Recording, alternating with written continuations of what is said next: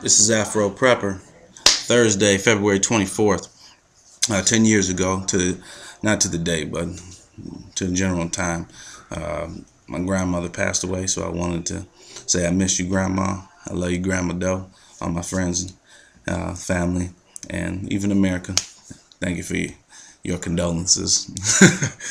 But she was a great woman, and I'm sure she would want me to speak my mind because she was a woman who never did not speak hers, and she would tell you, hey, when you was messing up, hey, you was messing up, and she would let you know. So my heart still beats with her, Grandma Doe. Well, I thought about opening this episode or video up with the title of Happy Beginning of Break Your Back at the Pump Day. But then I was like, that's a little too hard for people. But then how about this one? This may be a little softer. Happy Engineered Collapse of Society Day. You might think it's funny, but I mean, it's meant to shock you a little bit and just get your brain working, you know. Just think about what's going on outside. You know, don't come in the house, close the garage, turn the television on, just start watching TV. Really pay attention throughout the day about what things are going on so you can protect your families. That's really what it's all about, you know.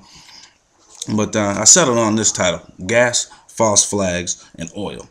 Okay, and we've all gone to the pump over the last 2 weeks, and this is just such a dramatic increase in gas prices. It's ridiculous. And if you don't think it's going to translate into your food costs, you have misled yourself. I'm sorry, you might suffer from some type of normalcy bias or something like that. You need to, I don't know, maybe fall down, bump your head or something, and you might wake up. But gas, biggest rise since 2008.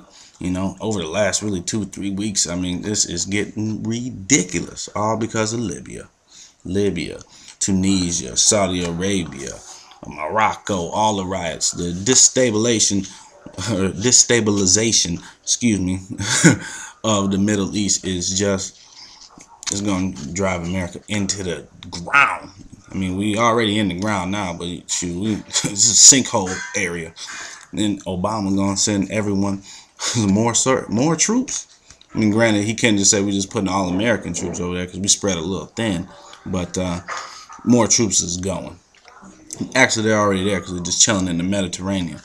But, you know, gas, man. Prepare yourself, man. Fill your tank up as soon as possible, and start focus on food. I read an article off of ABC.com about they interviewed some lady in retail, and she's like, oh, people are gonna stop shopping now. Yeah, you're right. You know, that's why you need to stock up now and learn and look for deals. Next, false flags. I don't know if anybody knows what a false flag is, but a false flag is an incident that's used to not only distract you, but also get you thinking on the opposite purpose behind that particular event. Case in point, what's going on in Wisconsin. We all know that there's a group of people who are not too happy. The union workers, you know, collective bargaining agreement. They're not having, they're not seeing eye to eye about this. I am all for the union, but back in the day, union meant you get quality product with good quality work. No more, obviously, you know where we get all our stuff from. If you guys, I don't know if you noticed. If you've watched any television and seen some commercials, have you noticed the amount of Chinese folks in commercials nowadays? And I'm not saying nothing about Chinese people at all. It's just it's like a subliminal thing where they're just trying to get you used to seeing a whole bunch of Chinese people. It wasn't like that last year on the street. Not even last year was it like that. But check it out. Anyway, false flags. This guy was talking. The governor, he took a prank call. And he thought it was one of his best friends by the name of Scott Koch. The governor's name is Scott Walker. This guy, who he thought was his best friend, his name is David Koch. So Governor Scott Walker and his friend David Koch.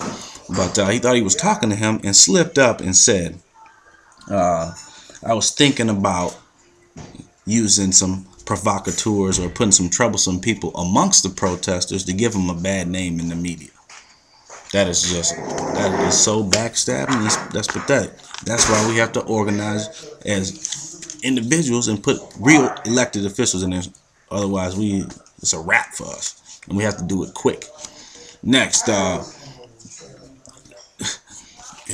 staying on that same point, man. Dude named Rahm Emanuel out of Chicago. Remember that name, Rahm. This fool is so brazen with his words, and remember, you got to tone down the rhetoric ever since the Giffords incident, you know. But this cat is out there saying, you never let a good crisis go to waste. Let me make sure I get this right. Yeah, you never let a serious crisis go to waste. And what I mean by that, it's an opportunity to do things you think you could not do before. Come on, man. Anyway, I'll let you chew on that. Tell me what you think. Whole purpose of this is, spark some conversation. I appreciate all of the comments that have come through on some of the other videos. Thank you, and keep them coming. Last but not least, oil. Now, we all know that the reason that oil is just oil runs everything. I understand that, but there have to be some checks and balances and ethics with this business. But maybe that's too late to be talking about that. But oil, it just holds more value than human life at this point. That's obscene, And for us not to bring these types of issues up to our elected officials, guess we really are sheeple, huh? And by the way, we will start drilling on American soil very, very soon, probably in a year or so, is what I'm thinking from information I've researched. A year, maybe 2 years at the most, into 2012 or so, they're going to bust some of those oil reserves up, and don't even get on here and comment about the Gulf oil spill, because that's meant to poison people. And if you don't know that, you're really behind. So you need to read up, look at that link that's in my favorites. A man down there talking about cleaning it up and what they told them they would do to him if they didn't follow precise instructions. Check it out. Hey, thanks for tuning in.